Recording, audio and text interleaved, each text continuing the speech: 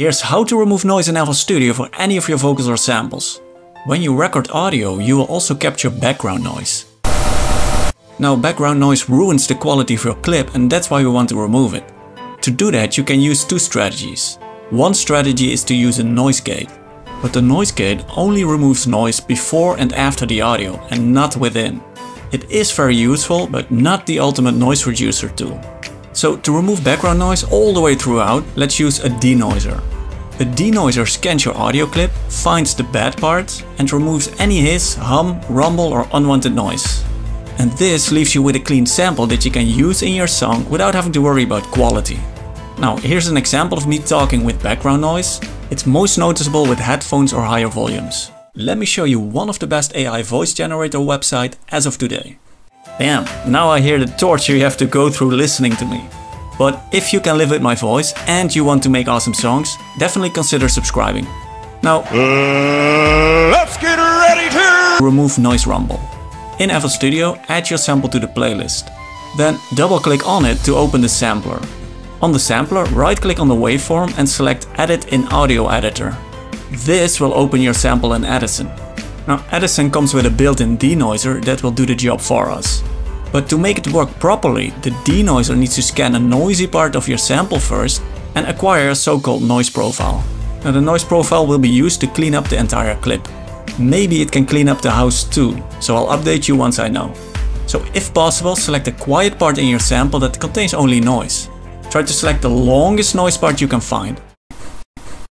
Then right click on the toothbrush button, which is the denoise function. And by right clicking on it, you will acquire a noise profile within a few seconds. Next, select the part you wish to denoise. This is usually the entire clip. Then left click on the toothbrush to open the denoiser.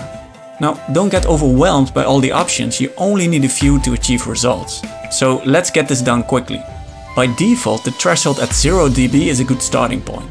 So let's mainly use the amount. The amount simply controls how much noise will be removed from your sample.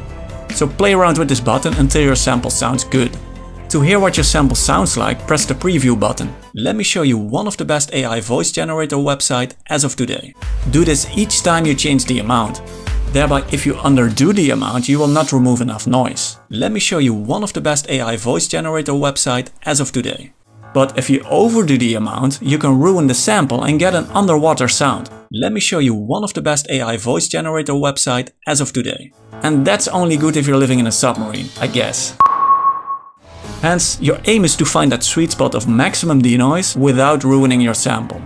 A good rule of thumb is to remove just enough so that the noise is barely noticeable and not any further. Let me show you one of the best AI voice generator website as of today. Once you're happy, press accept. This will initiate the denoising process.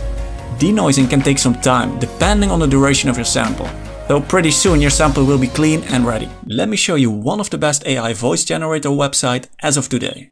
Now you can now save it as a WAV file by pressing the floppy disk button, or send it directly to the playlist as an audio clip by pressing this button. Now let's play both my original and denoise audio clip on the playlist, so you can hear the difference. Let me show you one of the best AI voice generator website as of today. Let me show you one of the best AI voice generator website as of today. Unfortunately, it can't fix my voice, but it definitely sounds better and cleaner after noise reduction. Afterwards, you can send your sample to the mixer and add effects, such as an equalizer or compressor to achieve maximum power. But those are topics for another time.